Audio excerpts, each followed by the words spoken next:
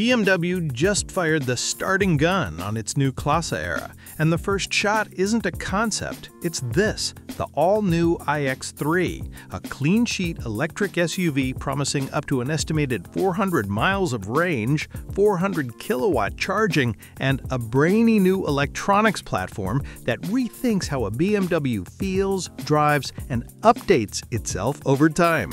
Here's the headline stuff. This iX3 isn't a reworked gas X3 with a battery. It's the first production Neue Klasse model on a dedicated EV architecture, built in Hungary from 2026, with US deliveries set for mid-year and a target starting price around $60,000 for the iX3 50 xDrive dual-motor version with 463 horsepower and a 0 to 60 in an estimated 4.7 seconds. The pack uses BMW's 6th Gen e-drive with new cylindrical lithium-ion cells and 800-volt hardware.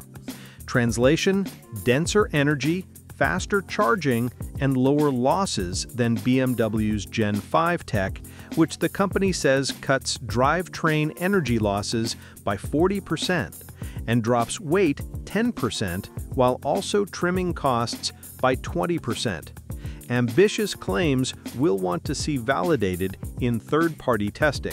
Let's talk charging, because this spec turns heads. Peak DC at 400 kilowatts, 10 to 80% in 21 minutes, and about 230 miles added in 10 minutes, if the charger can deliver it and conditions are ideal. That's top tier on paper, past today's 350 kilowatt caps at many sites. The iX3 includes NACS from the factory for access to the supercharger network and a CCS adapter, which is the right move for real-world road tripping in the US. Also notable, built-in bi-directional capability, V to L to run devices, V to H to buffer a home, and V to G for grid participation. Features rivals often lock behind trims or timelines. Now the caveat. Thermal management and sustained charge curves will decide whether those numbers hold outside the brochure, especially in winter. Powertrain is an interesting mix, an electrically excited synchronous motor at the rear and an asynchronous motor up front. No rare earths at the front, no permanent magnets at the rear, and a structural battery pack integrated into the body for stiffness and weight distribution. BMW quotes a near-even split at 48.6 to 51.4, with a low center of gravity thanks to the slim pack.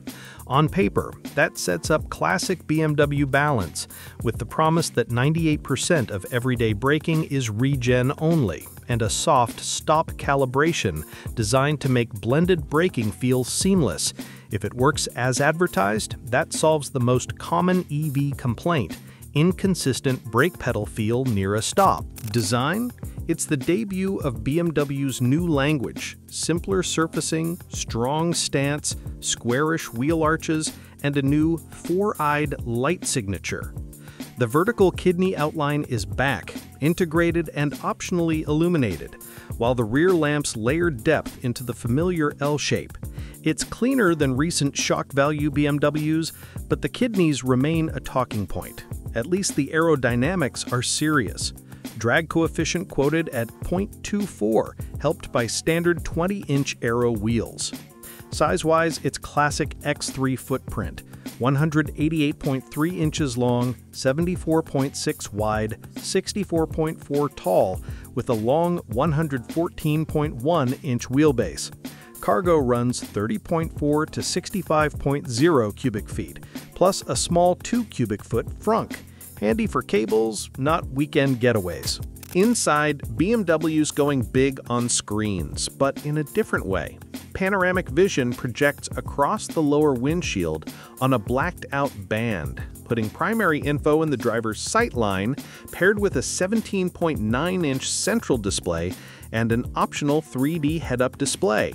The goal is less eyes-off road time, not more pixels for the sake of it. There are still physical controls for core functions like wipers, defrost, hazards, and the parking brake, which is refreshingly sensible in an age of all-touch everything. Materials include Vaganza and M Performtex with optional merino leather. The seats look more lounge than lab, but with long-haul support baked in. That's the promise anyway. Under the skin is a new electronics architecture with 4 high-performance superbrains handling driving dynamics, automated driving, infotainment, and comfort systems. BMW says processing speeds jump, wiring gets 30% lighter, and even the fuses go digital with smart e-fuses to optimize power states.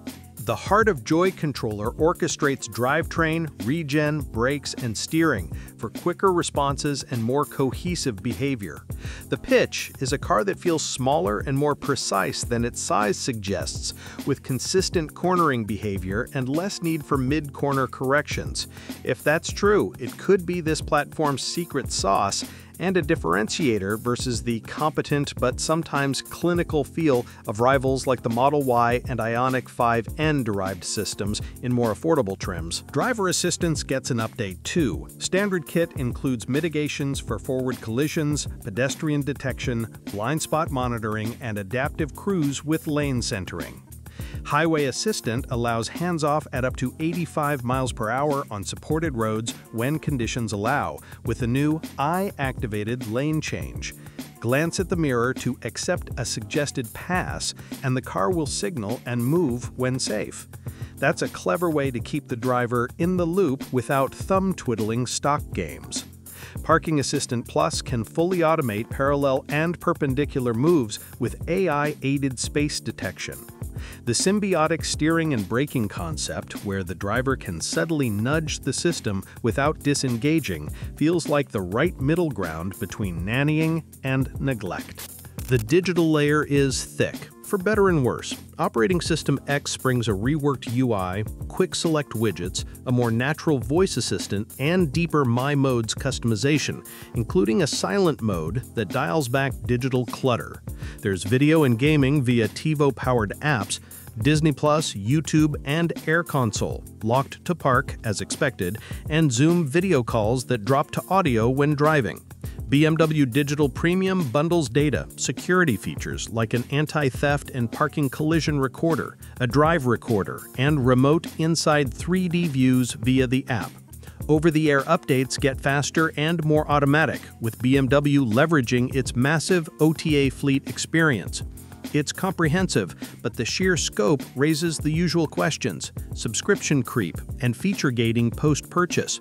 To BMW's credit, many features remain bookable as upgrades with trials, which at least lets buyers avoid paying for what they won't use. Now, the questions a buyer should ask. That 400-mile estimate is based on preliminary internal testing to EPA procedures. Real-world numbers depend on pack capacity, weight, tire choice, and weather, none of which are fully published yet. Usable kWh is still TBA in the spec.